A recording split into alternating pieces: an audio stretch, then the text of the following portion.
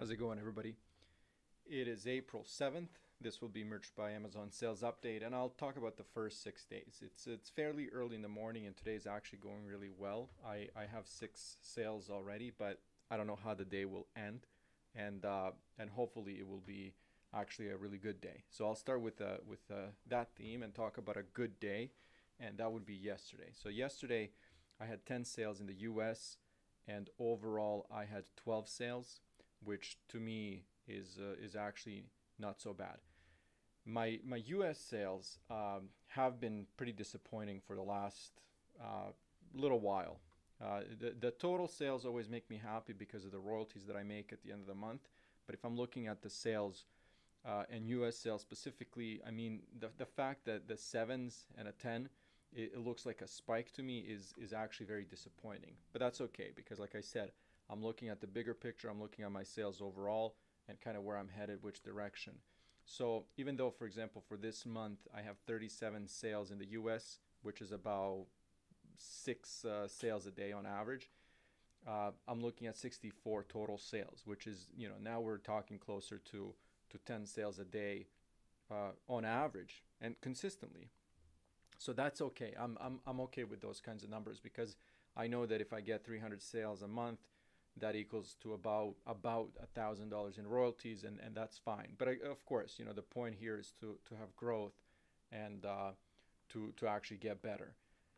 Now, the thing that actually kind of motivates me and makes me feel better is the direction that I'm going in with my new designs, right? And I've talked about this before. I'm not so much concentrating anymore on hitting my max uploads for the day. I'm concentrating on quality of my designs and kind of being a little strategic about it.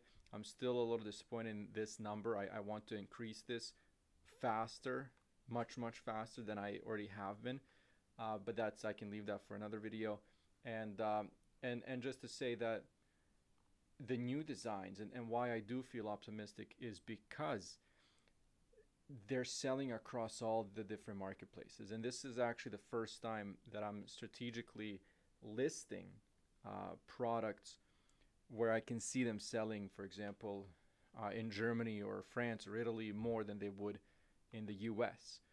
And that's just simply because of the opportunity that's there. And I only realized that after I had a few really good months, for example, in Germany and Japan and Italy. And I realized that, there are certain products that can take off in those marketplaces as well.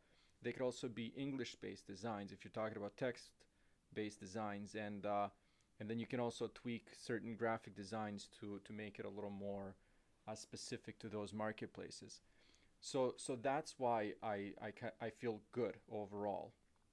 But again, I really have to go back and talk about the really disappointing U.S. sales. I really hope, that I don't know what's going to change because I'm not planning to run any ads anytime soon.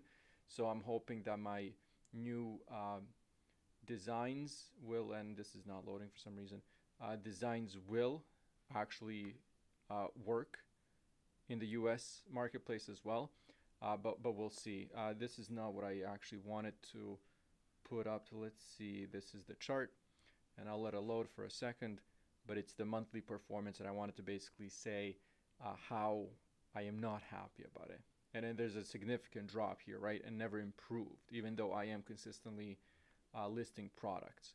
But that's okay. Like I said, if I'm consistently getting $1,000 a month in royalties on my worst months, I'm okay with that for now. But again, of course, the goal is always to improve, to make more sales, to have more listings that get flagged by Amazon as Amazon's choice, or get a bunch of feedback and continue those sales. This is actually funny to see all threes.